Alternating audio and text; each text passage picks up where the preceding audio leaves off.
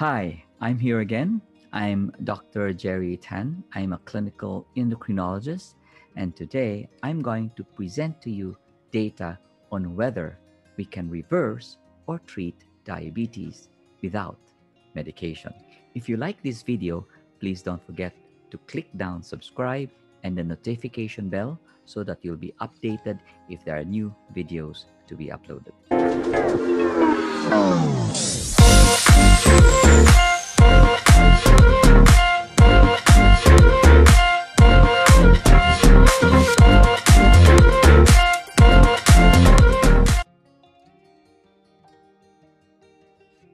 We all know that there's no cure for type 2 diabetes, but we know if we diagnose diabetes early, we can still do something about it and reverse the process to go back to normal. Once we reverse the diabetes, it does not mean you're completely cured. So, this afternoon, we're going to talk about some of the proven tips to reverse diabetes. This will be a series of videos for everyone to follow.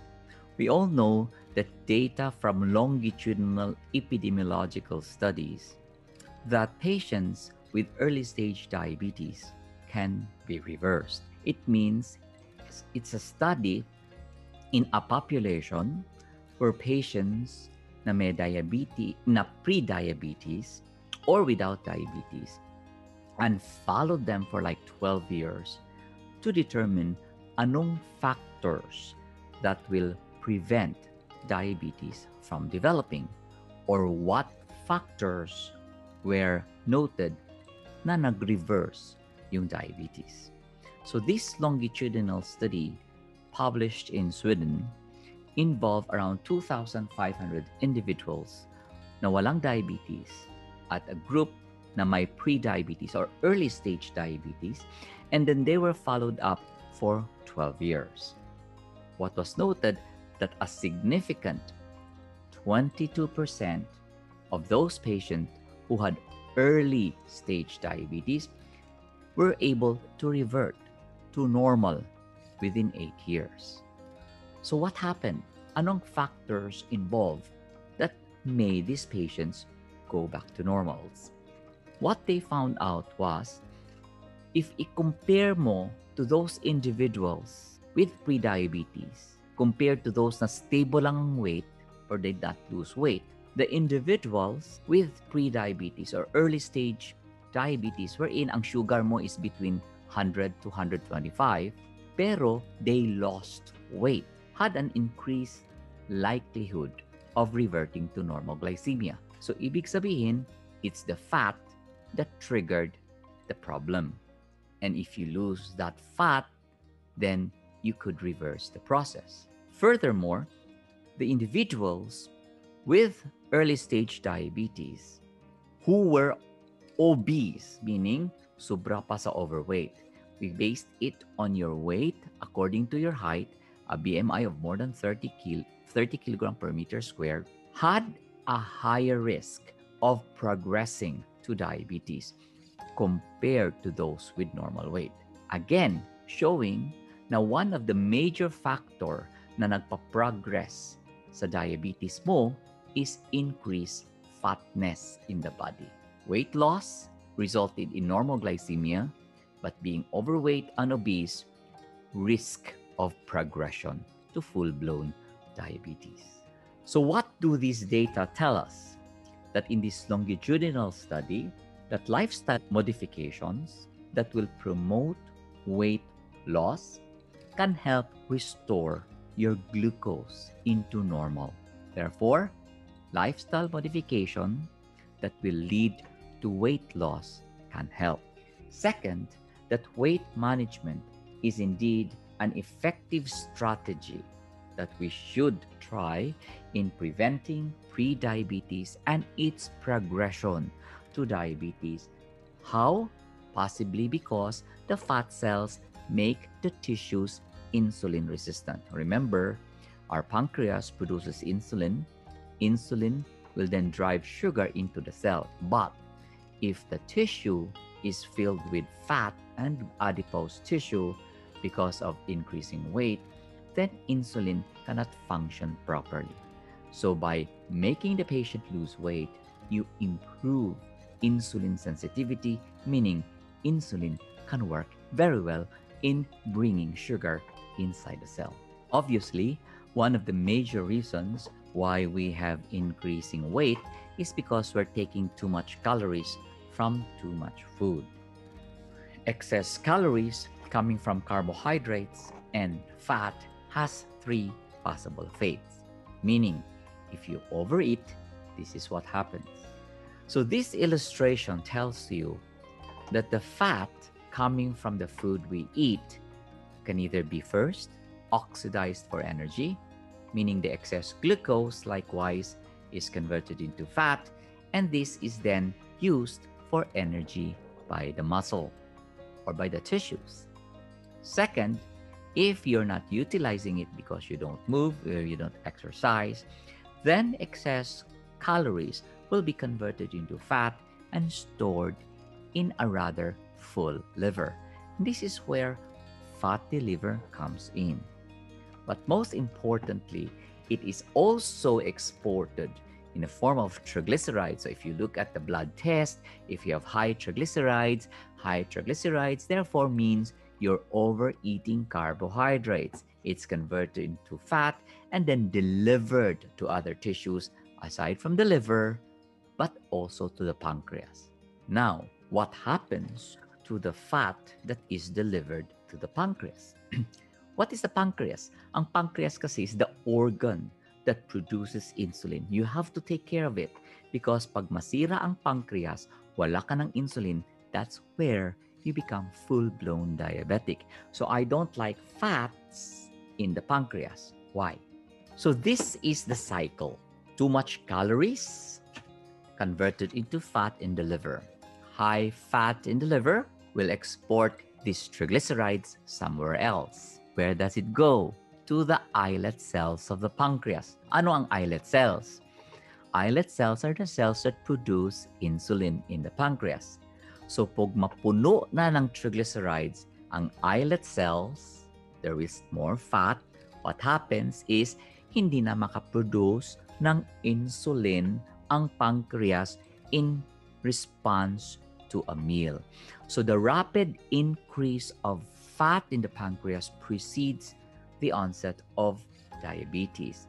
So pag hindi na makaproduce ng insulin in response to food, this is where your blood glucose goes up. So it's a cycle affecting the liver, affecting the pancreas.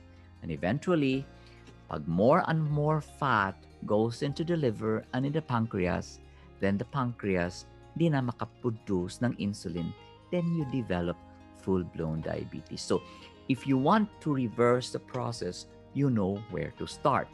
The culprit is the positive caloric balance or too much food. This hypothesis has been proven to be true in studies. If we reduce the pancreatic fat, removing the fat because we remove extra calories from the food, studies have shown that we can reverse the function of the pancreas in terms of producing insulin.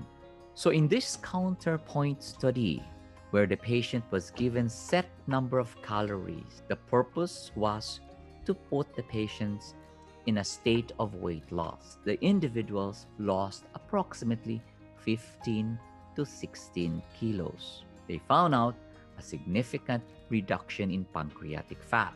So look at the pancreatic triglyceride content significantly reduced after 8 weeks of low caloric diet. In response to the removal of fat from the pancreas, you can clearly see here that there's restoration of the insulin response to a meal. This is what we like. First, we are able to restore the damage of the fat on the pancreatic islets. And this is where reversal of the disease can happen. So after that counterpoint study was the counterbalance study. Ang purpose ng counterbalance is to determine if you put individuals with diabetes on a hypocaloric diet, tapos ibalik mo sila sa isocaloric diet, will there be durability of effect? Meaning, will your reversal of diabetes state continue? Or it will go back to a full diabetic state? So this is the purpose of the counterbalance trial. So in this case, the patients were put on a hypocaloric diet for 8 weeks and then put them on isocaloric diet as maintenance after. Those who had effective weight loss, unfortunately, all of them did not have durability of effect, meaning there were those who responded wherein the liver fat fell, nawala yung fat sa liver, nawala yung fat sa pancreas, and pancreas was able to resume producing insulin. But meron ding non-responders. And who are these people? The liver fat fell, na-remove din ang fat sa pancreas, but the glucose-stimulated insulin secretion did not return, meaning yung pancreas still was not able to produce insulin. And then those non-responders were found out to have longer duration of the disease, meaning the longer they've been diabetic, the more fat there has been in the pancreas and in the liver. So in the pancreatic islet cells, the more destruction there is to the islet cells so that the islets can no longer rebound and produce insulin back. So this has clinical implications. That's why we want to diagnose patients early. We want to treat them early so that we can hopefully revert you back to normal, hopefully still without medications. And we can do this as long as you screen early for those patients with a family history of diabetes, for those patients who has gestational diabetes, especially for those patients who are overweight and obese. After those 2 studies, then there's a study to determine if a primary care physician leading the weight loss program, can this data translate into outcomes that we've seen sa practice? So this is called the direct data, wherein primary clinical doctors were given recommendations of a hypocaloric diet around 800 calories for their patients, and all their patients were then followed up for 2 years and see what happened. This is the weight loss and remission study called the DIRECT trial. This direct weight management program actually is in a primary care setting, wherein patients were told to consume a liquid 800-calorie diet of processed soups and shakes, including non-starchy vegetables, for the next 3 to 5 months, before they were then progressively reintroduced solid food over a period of further 2 months. So this research was then continued for approximately 2 years. But what they found out was that patients who lost more than 15 kilograms result in an 86% remission within 12 months. And this is a staggering result showing that significant weight loss does result in reversal of diabetes. Clearly, therefore, my point of this video is that the direct study after 24 months clearly showed that diabetes is not really a lifelong disease. Yes, it's a chronic disease, but you don't have to burden yourself with medication because we can reverse the process through lifestyle modification. If only there's a way that you can be motivated and the physician can actually motivate you to lose weight, you can make a plan, diabetes can be reversed by weight loss. In this trial, 36% remission at 24 months, 64% chance of remission if you lose more than 10 kilos, but 70% chance of remission if you lose more than 15 kilos. What I'm saying here is, we can do this. I've seen my patients revert to normal. In every lectures I do, I always tell my audience, My goal when I treat diabetes is to diagnose early. Second, if I diagnose them early, it's not only to prevent them from progressing to full blown diabetes or to develop complications, but I'm very ambitious. I want them to go back to normal, if possible, reverse diabetes. So I'm a proponent of diabetes reversal. I'm Dr. Jerry Tan. Thank you. Please watch for my second video in this series of reversal of diabetes soon.